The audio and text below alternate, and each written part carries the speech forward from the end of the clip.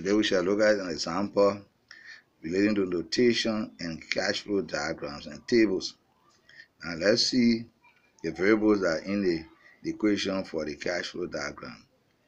You have the small I represents the interest rate, the N is the number of years, the P is the present value, F is the future value, and A is the end of period payment. They are always equal. Now let's look at the diagram here. In figure 4-2,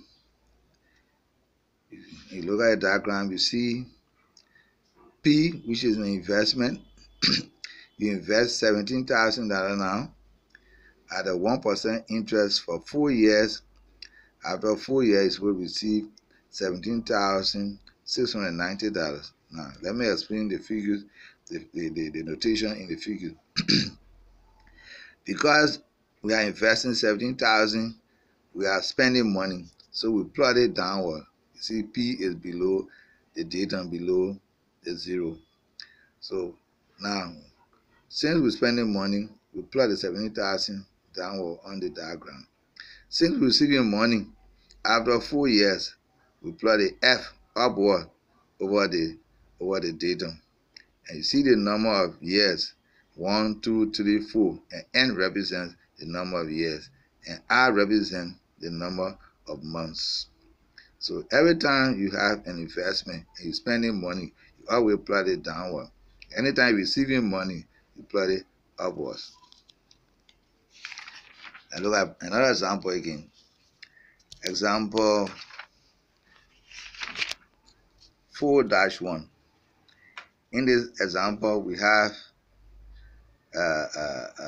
a proposed investment that the company wants to undertake.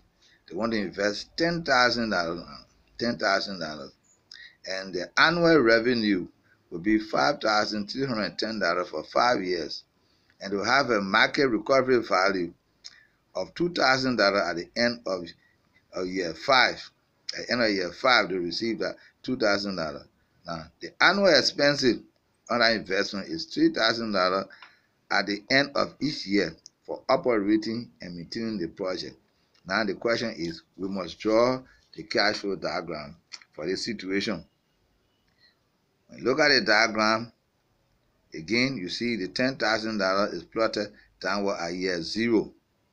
So since it is an investment, the company will be spending money, so we plot it downward in the diagram. So you see the $10,000 with the arrow plotted down below the datum. Now as you go along the cash flow, you see an annual revenue. Revenue is something that comes to you. Okay, comes to you.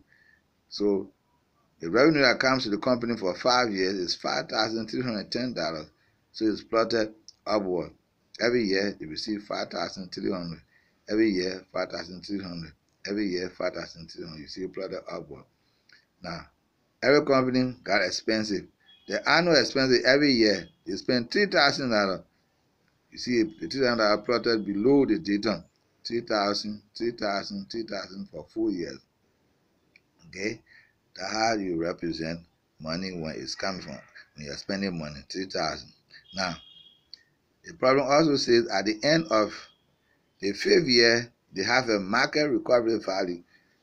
An example of that market recovery could be, you have a car, after 4 or 5 years, you want to buy a new one, so you can sell it to your friend for maybe 25% of the amount of money you pay to buy it at the original stage. So at the end, the market recovery is $2,000 after 5 years. So since they'll be coming to the company, you plot it upwards. You see it plotted upward on the diagram. Okay.